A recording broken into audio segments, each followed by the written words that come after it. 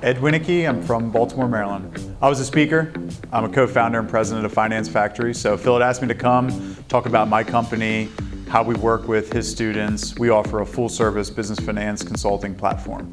So we're currently working with his members to help them monetize and fund their business loan leads that they're generating.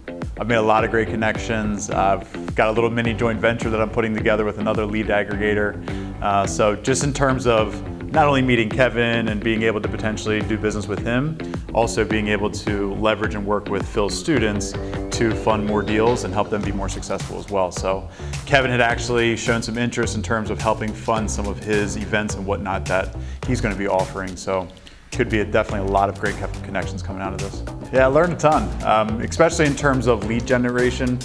In the funding business, you're going to fund a small percentage of all the leads that you generate. So something that we've been working on at company is being able to monetize more of that data and being able to lower our cost per lead and cost per acquisition. So definitely some great monetization strategies, and also being able to offer other types of services to the leads that we're currently generating.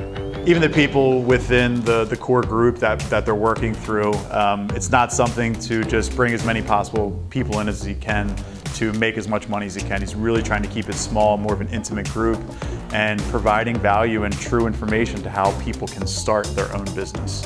I think a lot of times people get into a potential business opportunity, they get the initial training and that's the end of it, and most people are going to fail at that. But with Phil, him having the group, the mentoring, the weekly calls, he's really sticking with people through the end and guaranteeing them success. There's not many business opportunities or many groups that you can become a member of where success is effectively guaranteed. So I think that's huge.